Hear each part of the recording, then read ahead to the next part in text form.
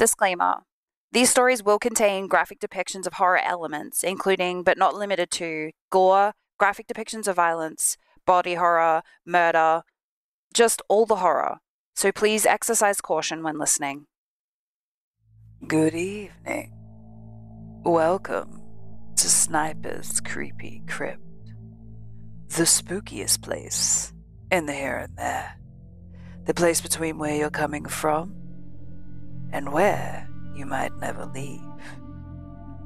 I am Sniper Shadow, and I am here in this our month of the horror and macabre to bring you tales of the utmost terrifying.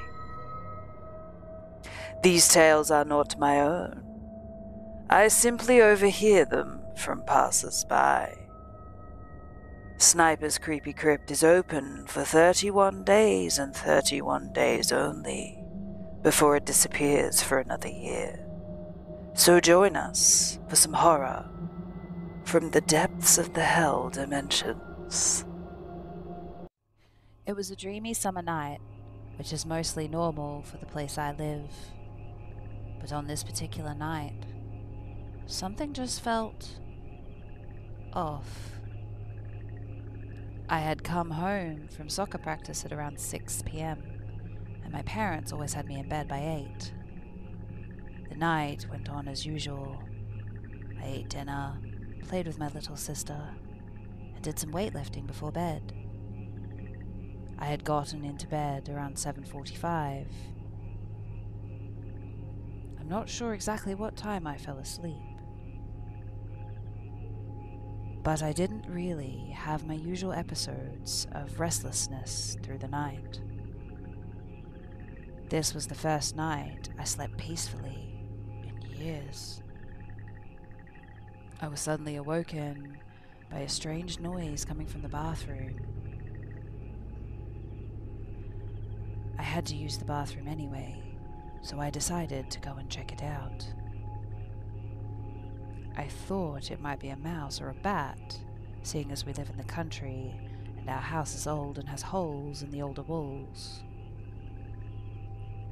I went into the bathroom. I didn't see anything, so I proceeded to use the bathroom.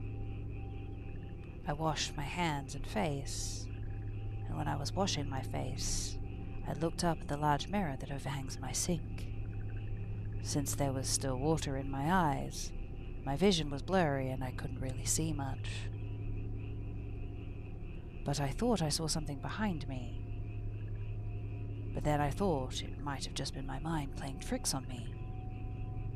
I dried my face and looked up at my mirror again. Right behind me, there was a little girl, clutching my body, almost as if she was hiding from something. Her ghostly outline scared me at first, but as I kept looking, I could tell whatever was scaring her was coming from the basement. So I walked to my basement door and opened it slightly at first, because I was very scared of what might be behind it. This being said, I've lived in this house my entire life, and have never been in the basement. My dad mentioned to me that it had 3 separate parts, all separated by small windows that you could barely fit through. So I walked down the basement steps, got down to the bottom where the light switch was and turned it on. All seemed like it was okay. That was until I heard what sounded like crying from one of the other parts of the basement. In my mind I was thinking, fuck this shit. But in my heart, I knew I had to see what it was. So I ventured through the part of the basement, and the light couldn't reach the other side where the other room was. It was pitch black. I still heard the crying, but it was so dark I couldn't see anything. Something gave me the urge to go to the far corner of the room, because the way the moonlight reflected off the floor, you could kind of see with what little light you had. I walked over to the corner and stared directly at the middle of the room.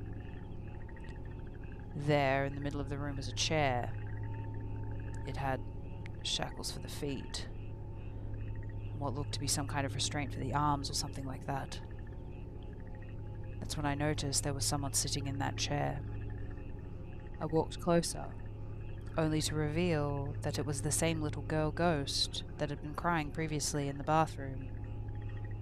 She was also crying here, and had needles stuck in her arms, draining some kind of fluid into her. It was all quiet till she started screaming. It was so high-pitched that I thought it sounded like a siren, or something of that nature. She was saying words, but I couldn't make out anything until she spoke 5 menacing words that made my heart sink. She said, "Get out. Daddy is coming." Not even thinking twice, I sprinted up the basement stairs, tripping over my own feet, and fell flat on my face once I reached the top. I got back up and ran to my parents' room. I told them what had happened. They went down there and checked everything out. I told them about the chair and the little girl that was screaming. They told me that there was no chair in the basement, and that there had never been 3 parts of the basement. Me not believing them, I walked back down there, and the room I saw with the chair was not there. There had only ever been 2 parts of the basement, my dad had said. I told him what I saw, and how I knew there had to be some mistake. But I never did see that part of the basement again. I'm 18 now, and I decided to do some research on the house to see if there's any history that could have caused that. I came across an article of a man who had been arrested in 1868 for doing lab experiments on all of his children. After the man was arrested, the police found all 12 skeletons of his children stuffed behind the basement stairs under debris and concrete.